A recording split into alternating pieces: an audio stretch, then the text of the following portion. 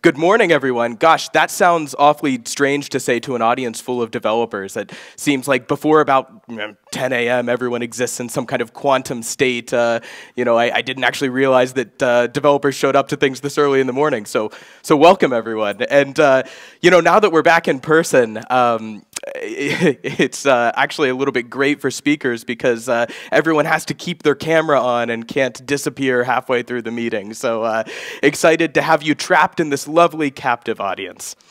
So welcome to my talk. All right, you think that the world is a beautiful place. The sun is shining, the trees are growing, the flowers are blossoming, the children are playing, and your source code does exactly what you think it does.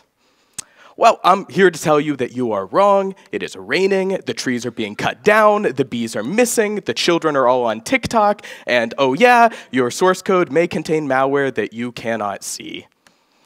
So welcome to my talk. All right, everyone meet Jerry. He's a nice guy. He plays tennis. He likes ice cream. He's the favorite child of his family. He's a part-time doomsday prepper. Oh, and he maintains some projects on GitHub. Good job, Jerry. What Jerry doesn't know is that he's about to cause the largest cybersecurity incident of the year. Why? Because Jerry's human. He's not a robot. He's not a billionaire. He's not a billionaire robot. He's just Jerry. And he's vulnerable to attacks that he can't detect. So let's talk about invisible attacks. Humans communicate in a lot of ways. There's verbal communication, there's sign language, there's smoke signals, and then there's writing. In fact, I imagine one or two people in this audience may actually be old enough to remember a bygone era when people used this primitive tool, I believe it was called a pen, to write things down using these little hand gestures. And get this, they actually wrote things down on dead trees, which they presumably cut down to assert their dominance over nature or something like that. I don't know. History is pretty crazy. But then we get to this civilized era where we have these things called computers. And at this point, someone had to figure out how to represent good, old-fashioned writing in some kind of digital format. And not everyone agreed how this should be done. One of the more popular methods for encoding text was known as ASCII, but it could only capture Latin characters. And of course, there's no issue with that, right? I'm sure the whole of human language can be represented using just basic Latin characters. Das ist gut, ja? Okay, so maybe not. I asked around, and it turns out that some people speak languages other than English. Go figure, right? This meant that lots of different text encoding standards developed. And if you've ever opened a file using the wrong text encoding, you know that it always produces some kind of dark magic spell that seems to summon Cthulhu from the depths of the Mariana Trench that wreaks havoc across your computer. So to fight off this evil, the world's greatest scientists came together and created a single unified text specification that aims to be capable of representing all of the world's languages. It's called Unicode, and these days almost all digital text is represented using this specification. Pretty much everything from email to Twitter to angry YouTube comments to source code is all Unicode under the hood. Now, here is an interesting feature of human writing. Our species doesn't seem to agree on the direction that text should be written. If you are a writer of English or German, you write text left to right. If you are a writer of Hebrew or Arabic, you write text right to left. Since Unicode aims to represent all of the world's languages, this means that it must capture both directions of writing.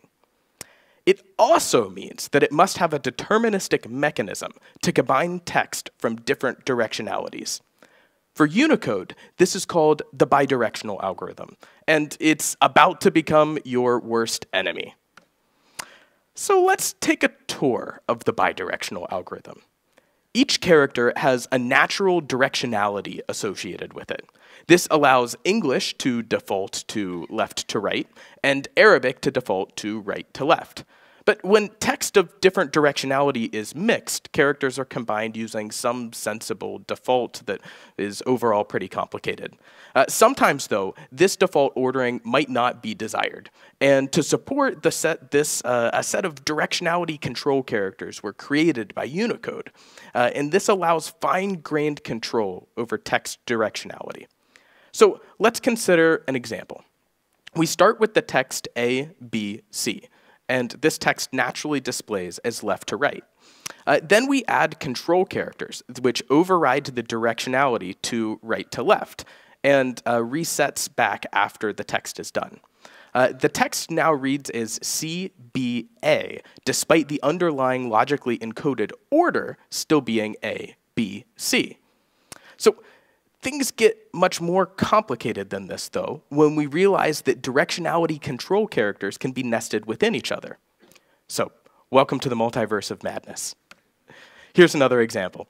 This time, we have the text ABCDEF. We place two separate left-to-right control sequences around ABC and DEF, respectively. Thus far, there is no change to how the text is displayed until we add in these characters, and we wrap the entire sequence in a right-to-left environment. So what happens now? The text displays as DEF ABC. And let's actually put some little boxes around the different segments of text here so that you can see what's going on.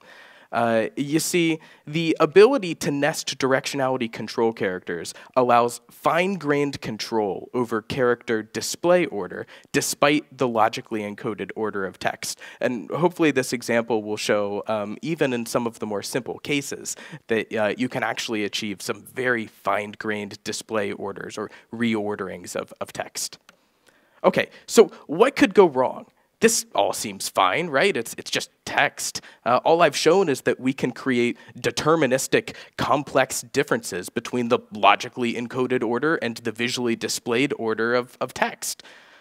All right, so at this time, please fasten your seatbelts, raise your tray tables to the upright and locked position, and anticipate the cacophony of crying babies as we begin our descent down into the rabbit hole. All right, so remember all of those references to source code a few minutes ago? Since most source code is written in Unicode these days, this means that source code supports all of these nifty bidirectional features. Cool, except wait a minute. For source code to do anything interesting, it needs to be run through some sort of compiler. But the thing is, those compilers don't care about the display order of text. They ingest the raw bytes of source code, and this means that they process the logically encoded order of text. So where could we be going with this? So Dr. Evil over here has been thinking, and he thinks that he can use this for some nefarious purposes. What if he were able to inject some of these directionality control characters into source code such that the code appeared differently to humans and to compilers? He's sure he could find a way to do some kind of evil with that, but uh-oh, how is he supposed to inject these control characters arbitrarily into source code? Those characters would presumably break the syntax of the language and cause some kind of compiler error, right? Oh, it seems like we're saved. Like Arya Stark to the god of death, not today. Or wait. But then Dr. Evil thinks some more and realizes that virtually all programming languages will let you put arbitrary Unicode anywhere in your code. You may have actually heard of this feature before. It's called a comment. I'm sure that we're all intimately familiar with comments in code because everyone here definitely takes the time to document every line of code that they write. And it turns out that there's another way that you can inject arbitrary Unicode into your source code, and that's string literals. In most languages, you can put just about anything you want between double quotes. So let's recap. Humans can't agree which direction text should be written. So we designed computers that support both left to right and right to left text. We implement this in a specification called Unicode, which gives us special control characters that allow fine-grained control over the display order of text. And it turns out that compilers ignore the display order of text, and this allows us to smuggle these directionality control characters into our source code, where we can place them into comments and strings. So great, once again, what's the problem with this? Well, here's the thing. This Dr. Evil, he's a pretty clever guy. And he realizes that he can use directionality control characters in comments and strings to visually reorder source code such that the tokens present different semantically correct logic to humans and to compilers. Okay, that's a big deal. Let's state that again. Syntactically valid control characters in comments and strings can visually reorder the surrounding text to look like syntactically valid code that's not actually there. This means that you can encode source code so that it looks like it says one thing to humans, but actually says something different entirely to compilers. So let's look at an example. And since we are now talking about attacks, let's switch this presentation to dark mode so we let the world know that we are indeed hackers. Okay, so consider the following program in C. Its behavior appears to be straightforward. It begins by setting the Boolean variable isAdmin to false. It then checks whether this variable is true, and if it is, it prints that you are an admin. We would expect that this program wouldn't do anything, so let's run it and see. Okay, well, that's strange. It seems to say that we are an admin. Let's see what's going on here. Looking at the underlying encoding, which I have helped to visualize on the screen here, the line of code with the if statement has actually been reordered using directionality override characters. Let's zoom in on that line. It's still a bit tough to see what's going on here, so I'm going to turn on an animation that alternates between what a human sees and what a compiler sees. And now the issue becomes clearer. If a human sees an if statement, this compiler is actually just seeing a comment.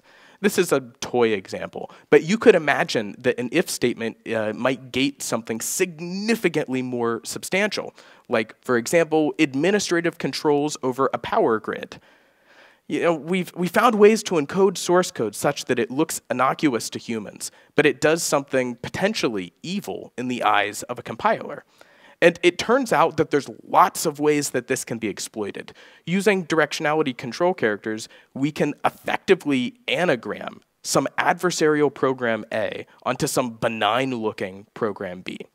And we call this the Trojan source attack. And by the way, if you weren't already angry at the world, let me just call to your attention that Trojan source attacks persist through copy and paste. That means that if someone posts a code example on a forum somewhere online that contains an invisible attack at the encoding level, this attack will still be there when you copy and paste this example into your code base. But of course, no one here would ever do that, so let's not dwell on this point. Okay, so let's go back to Jerry. You remember this guy from the beginning of the talk? Well, he's been busy cleaning out his doomsday shelter, so he didn't catch anything in this talk thus far. And, you know, when he's not busy preparing for the end of days, Jerry maintains this random little project on GitHub. It's something pretty boring. Let's say that it's an XML parsing library. And it just so happens to be the most popular XML parsing library across the ecosystem, because that's how the internet seems to work, right? Well, perhaps some of you have seen this informative infographic before, which describes how bulletproof our modern software supply chain is. I think it's a great example of the lovely state of cybersecurity in 2022. So one random Tuesday morning, not unlike today, Dr. Evil makes a pull request against Jerry's GitHub repo. It includes what appears to be some optimizations to code that will make it run better or something like that. So Jerry takes a look through and he's happy to merge it into the main branch. And this change is, of course, automatically pushed out to a whole bunch of different package managers. And over the coming days, all of the downstream projects that use this library update to use this latest version of the code. Before you know it, this code is deployed in some online widgets, a couple of e-commerce sites, a major operating system or two, and of course the critical infrastructure that powers that electrical grid that we were talking about a few minutes ago. And if you hadn't guessed by now, Dr. Evil had used the Trojan source attack to encode an invisible vulnerability into this code that was merged into Jerry's open source XML parsing library.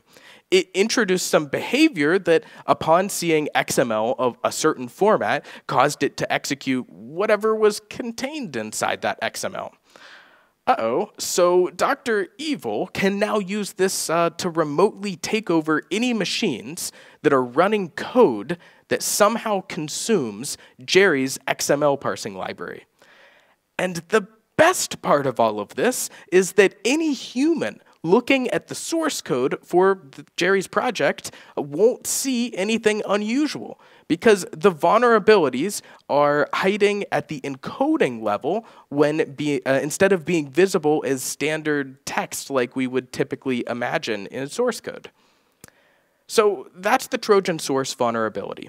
But there are a few other ways that we could use Unicode tricks to wreak havoc on the world. That shouldn't be a surprise at this point, right? So let's talk about machine learning.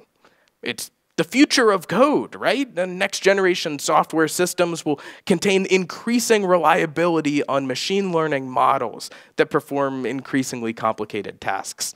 Unlike source code, machine learning models are represented by numerical weights that are assigned to nodes in complex networks. And these are the same networks that we like to post pictures of on social media when we want people to think that we're smart.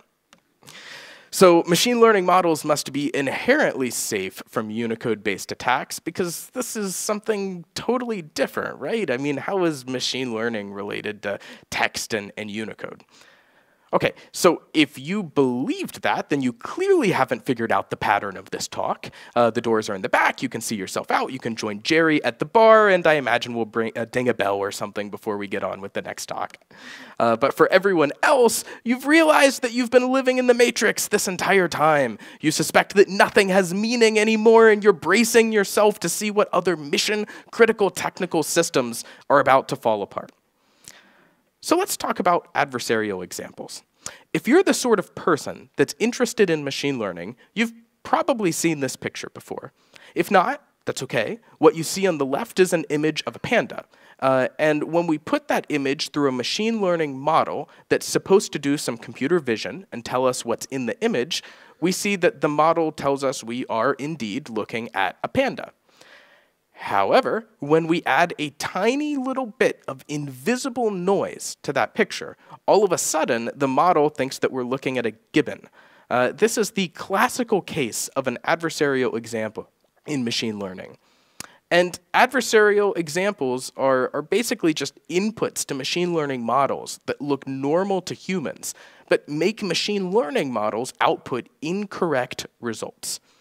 This particular example seems mostly harmless, unless, of course, you happen to be a cuddly panda living in a world full of, I don't know, killer robots that are programmed to attack gibbons.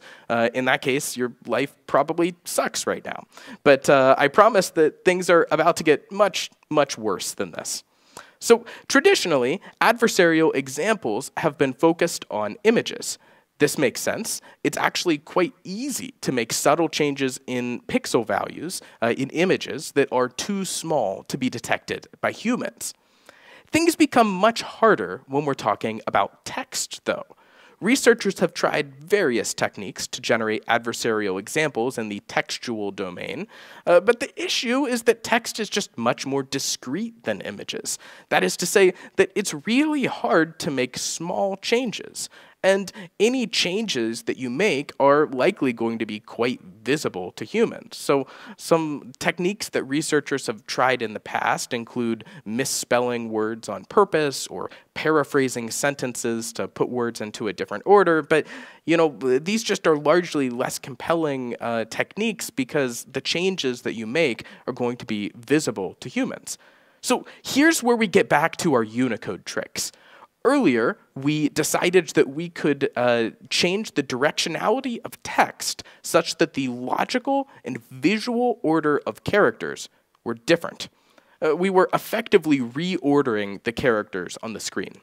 Now, in the Trojan source attack, we started with a desired logical ordering and then modified the visual ordering to suit our purposes.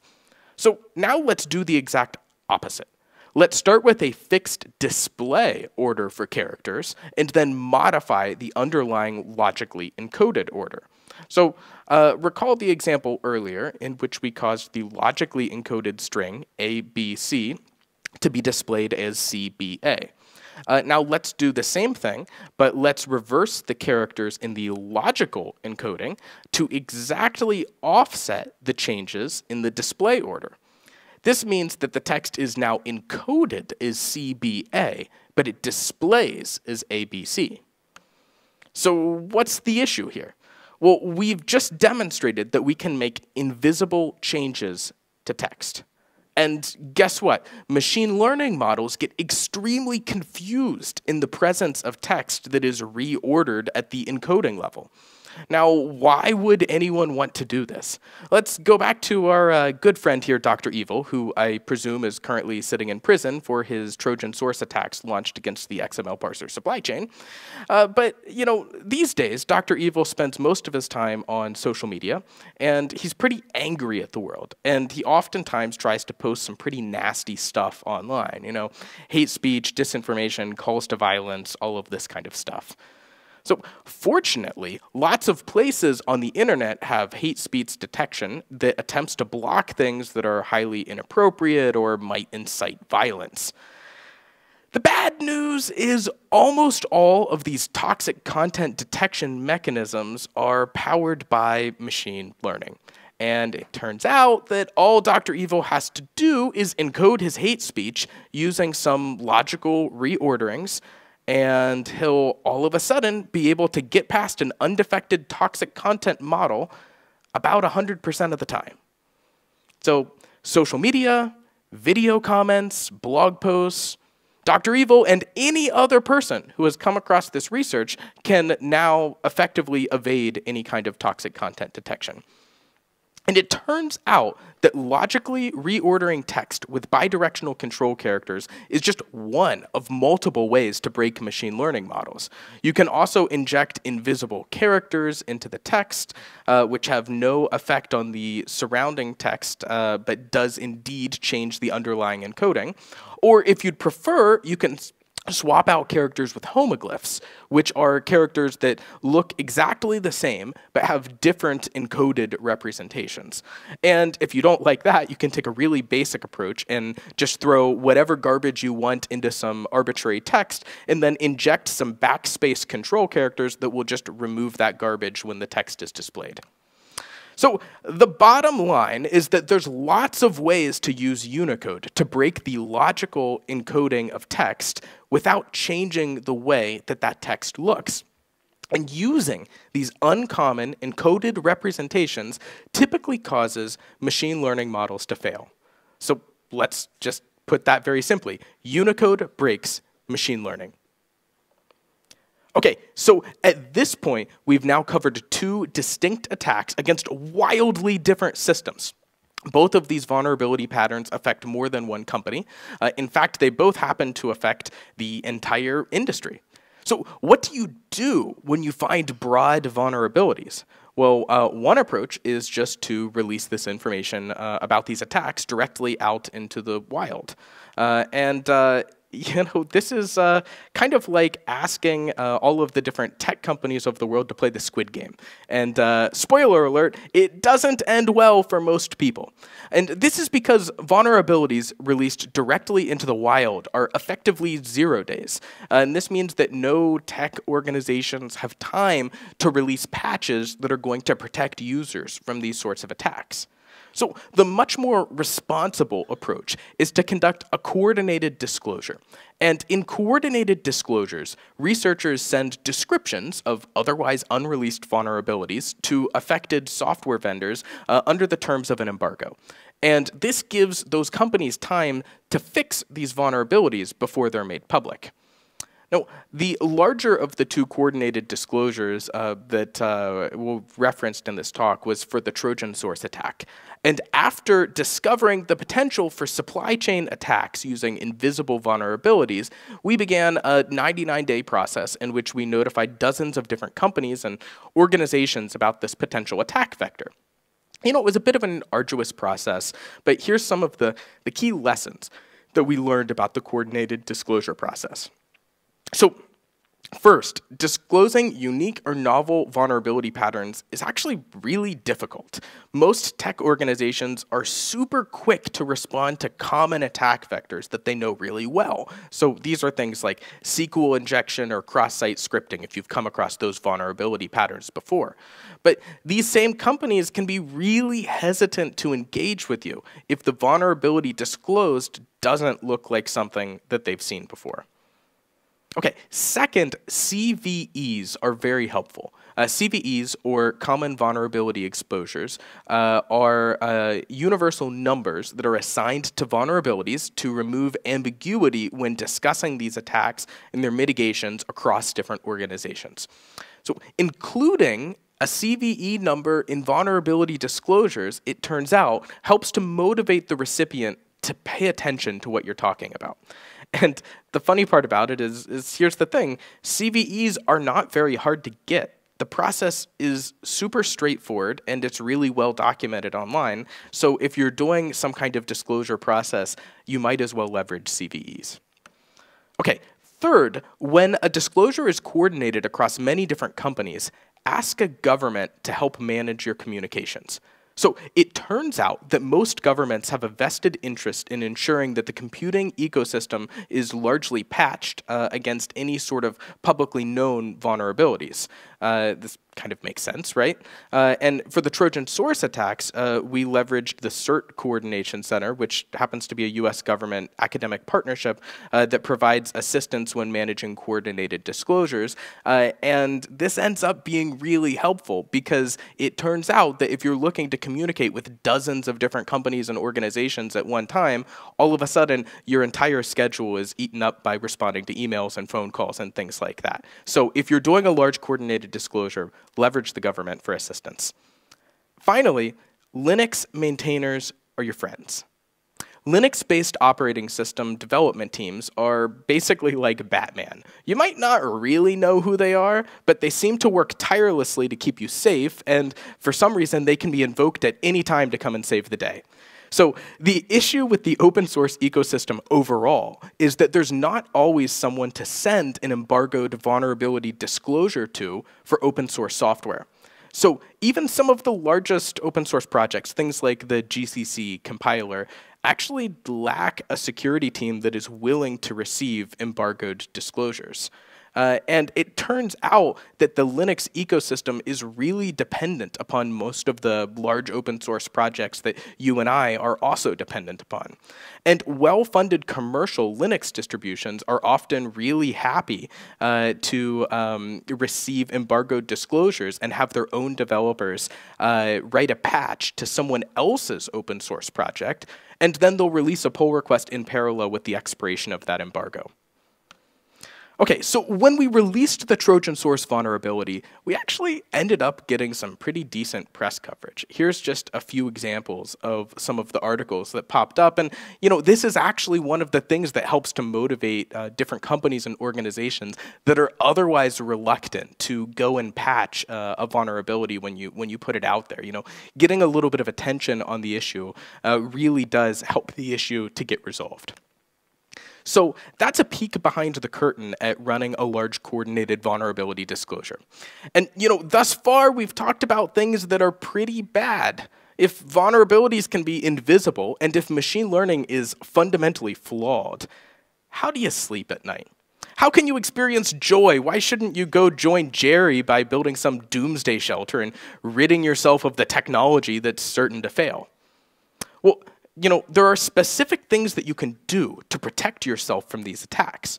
First, you should know that lots of mainstream developer tools have been updated to detect invisible Trojan source attacks following your coordinated disclosure. But when you use GitHub, for example, you'll now see this large warning banner on the top of the website on any repo that uses bidirectional control characters somewhere inside of source code. And as another example, when you write code in Rust, you'll now see a compiler warning emitted when a potential attack is detected. And there are actually lots of other examples. Here's just a few of them. We have GitHub and Bitbucket and GitLab, VS Code, Rust, GCC, among many others that have adopted some form of defense. Trojan source attacks can conveniently be defended at multiple stages in the development pipeline. You could have visual warnings in code editors or repository front ends, for example, but you could also have warnings and errors that are emitted by compilers and interpreters. You could also have static code analysis run as part of your build system. The important piece is that you have some check for bidirectional control characters somewhere in your code. And if you're someone who builds developer tools, take this as a call to action. You should add Trojan source detections somewhere inside of your product. But what about the machine learning part of the conversations? Well, it turns out defending against Unicode attacks on machine learning is also possible. And in short, inputs to text-based machine learning pipelines must be properly sanitized in the same way that we've grown accustomed to sanitizing other user inputs, such as things that might be put into a database. Uncommon encodings should be resolved in their more common forms prior to being ingested into machine learning pipelines. So let's go through a few key takeaways that I'm hoping that you'll take away from this talk. 1, invisible vulnerabilities can be crafted within the encoding of source code. 2, overall, Unicode breaks text-based machine learning. And number 3, defenses exist for both of these issues, and you should use them. If you'd like more information about today's topics, here are links to 2 different websites which will provide additional details, as well as the full papers that go into significantly more depths on both of these topics. These websites also host tools that can be used to craft and detect these vulnerabilities.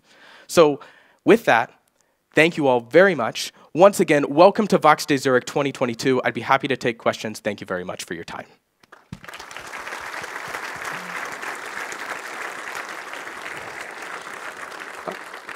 So thank you, Nicolas. I knew that when I don't write tests, I cannot sleep at night, right? Now I have the same feeling, actually, that I will not sleep at night anymore. So what's next? Are there some questions? Yes, I come with the micro. Can you go slide before, please? Yes. You're missing point 4 now, which is basically don't write comments, right? So something tells me I'm going to get a lot of angry letters from employers if one of the takeaways from this talk is that you shouldn't use comments in your code. I don't think that we should advocate for that. It turns out that if you just look through source code for these sort of control characters, you can mitigate this attack pretty effectively. Now, there's a lot of nuance under the hood about what about legitimate use cases where maybe somebody writes multiple different languages and they want to include those languages in their comments. So you have to be really nuanced about how you go alerting for these issues. But yeah, with the proper defenses, I think it's still safe to write comments.